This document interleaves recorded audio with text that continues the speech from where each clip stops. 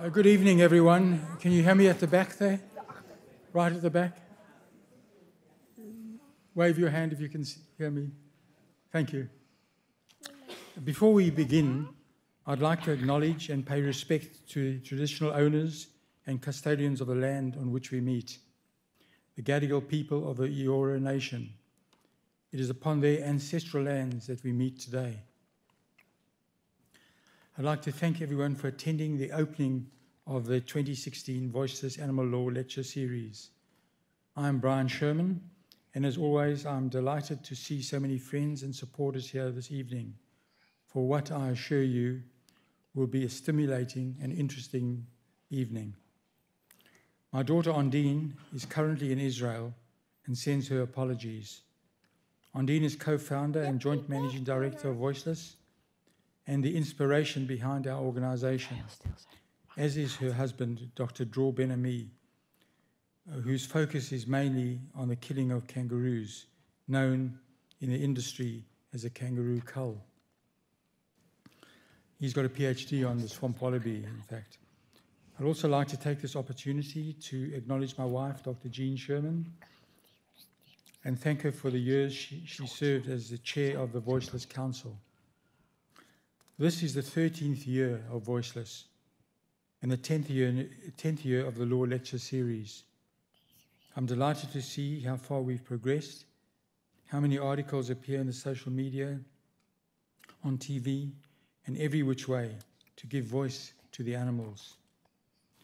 When Ondine and I first launched the lecture series, we intended it to become a forum to discuss new ideas and approaches in animal law.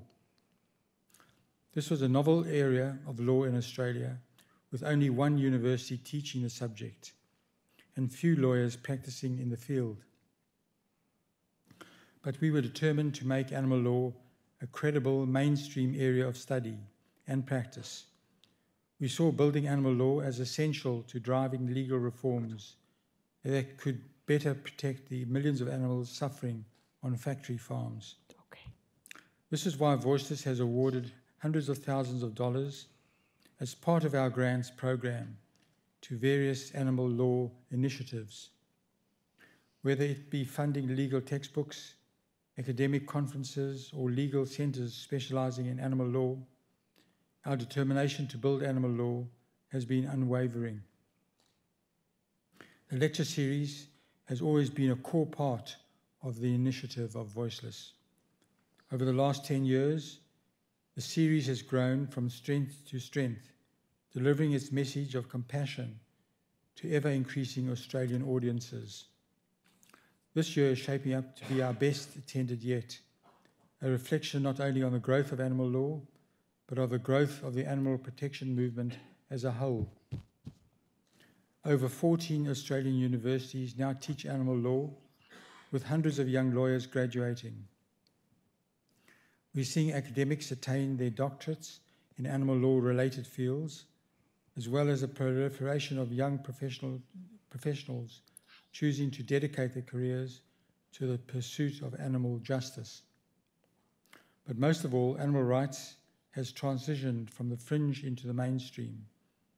No longer is it seen as a dirty word, but rather for its truth, a movement of rational, compassionate, critical thinking citizens fighting against animal abuse.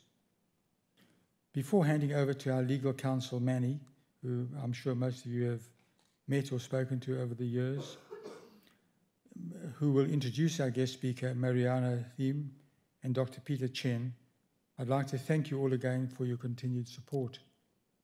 I assure you, Voiceless remain a strong and active voice behind the voiceless, even if my voice box gives in. Thank you.